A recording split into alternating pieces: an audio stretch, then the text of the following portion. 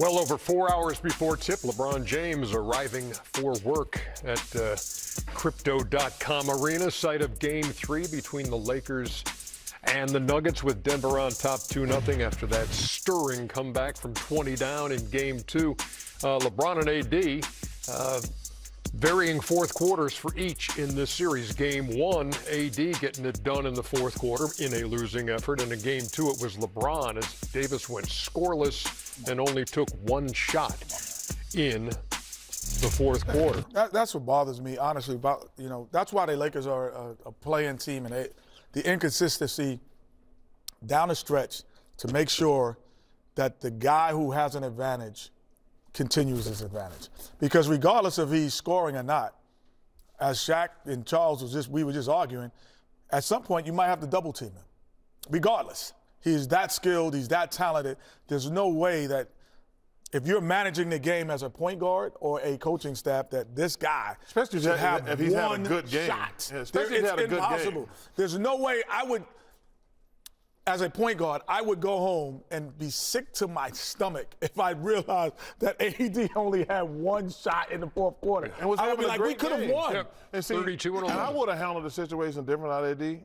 And I've done this before. You go ask any of my teammates. Because I've said, hey, guys, let me tell y'all something. If one of y'all shoot this ball before I touch it, I'm going to punch you in your face right after the game. That wouldn't have scared me. No, I'm just saying I would have been smart enough to get you the ball. No, but I'm saying, we only had that conversation. No, but I'm just saying, like, AD should have said, hey, coach, give me the damn ball.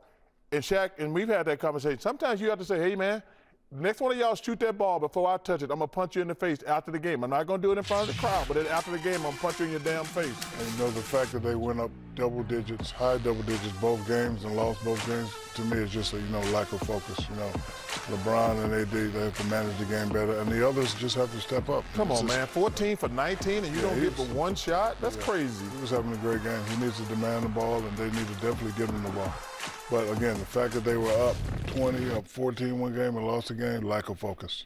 And again, Ernie, this is possibly one of the most talented. You like that, LV? Hey, man, that's not Las Vegas either, Shaq. Yeah, this might be one of the most talented players in this generation right now in terms of his skill set.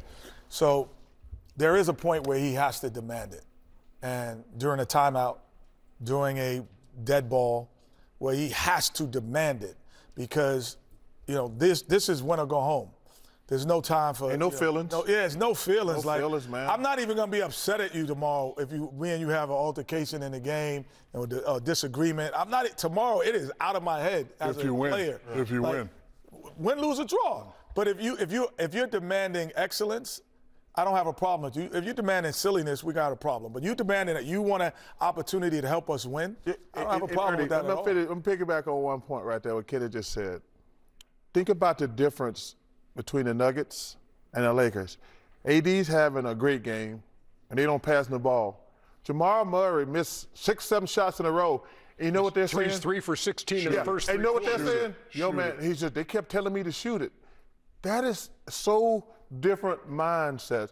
You got one guy who's struggling, and they said, no, man, we believe in you. Keep shooting. Then you got one guy who's on fire, and they don't even give him the ball. That's crazy. On that Denver side, in Game 2, their biggest lead of the night was 3 on the first shot of the game by Michael Porter. They trailed for 43 minutes. They come back from 20. Jamal Murray hits the shot, as some were calling it the Hail Murray, but I don't know if that's ever going to stick. Game management. Lakers need game management tonight. Hey, new customers on FanDuel can go on your own playoff run. Just place any $5 bet, and you'll get $150 in bonus bets. Win or lose, Chuck. Win or lose. Scan the QR code now to download the FanDuel Sportsbook app. Here's our FanDuel same-game. I ain't never lost gambling. Yeah.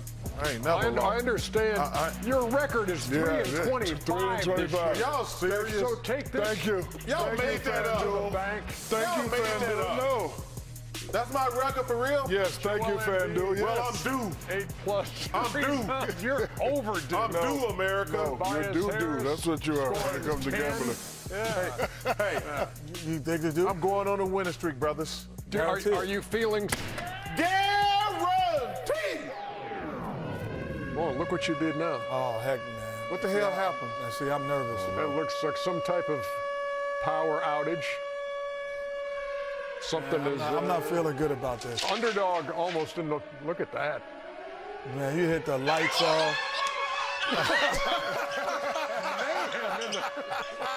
Oh, that is really. Oh, man, you just shut down all the left, right, center, too. That was like all from hitting the guarantee. Come on, man. Well, hopefully before we go off the air, we'll get the power restored. Come on, y'all ridiculous with this. Studio J. Come on, let's get this thing back up. Where's the security? Please. Great job, Chuck. Man. Oh, Philly's going to be on better. fire tonight. Much better. My 76ers going to win. Philly's going to be on fire We'll tonight. guarantee it again. There you go.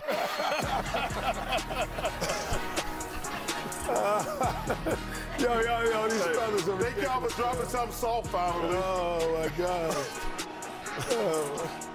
I'm waiting for anvils to fall. Sticks and bits. It's called an anvil, right? That's what we got. Ernie, it's called an anvil. That's on a boat. I remember when they did it. Oh, my God. That was some good, lively conversation between you guys before. That was a good awesome. spirited conversation. Yeah. Man, we got a great doubleheader. Yes, Glad you're we with do. us tonight, folks. Keep it here. I might take these to the crib. And do what with them?